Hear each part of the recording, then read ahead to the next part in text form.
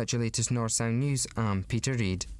Broadcasting live across North East Scotland. The music of your life and the news that matters. 1035 medium wave. Northsound 2.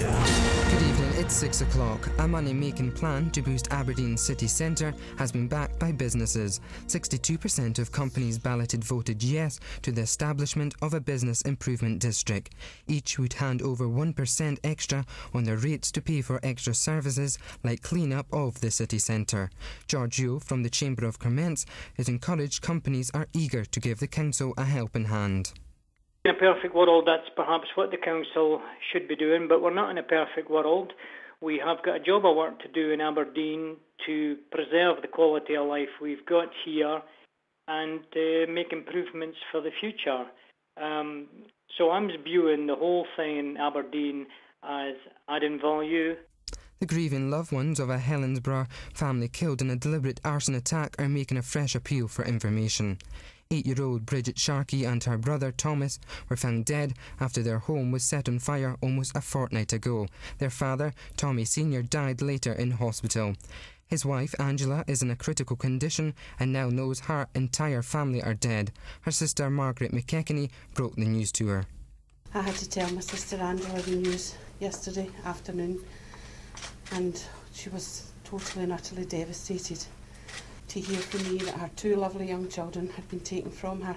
There was such sadness in her eyes, and I can't begin to explain how shattered she is by this terrible, terrible news. Police are hunting a gang who targeted a young couple in Aberdeen. It happened early on Sunday morning on Union Street between Shipbrow and the Adelphi. A 20-year-old man was assaulted by 3 men while walking with his girlfriend.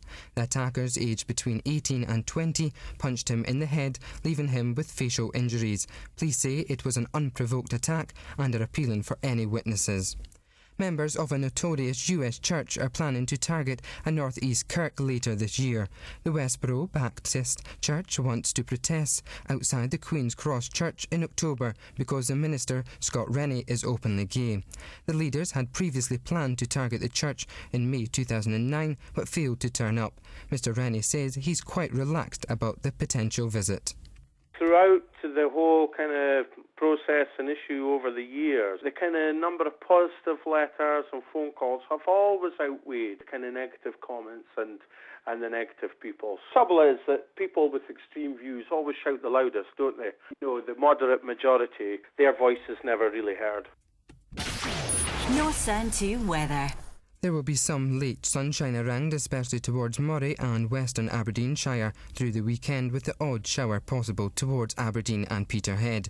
Then mostly dry with clear spells overnight and colder than of late.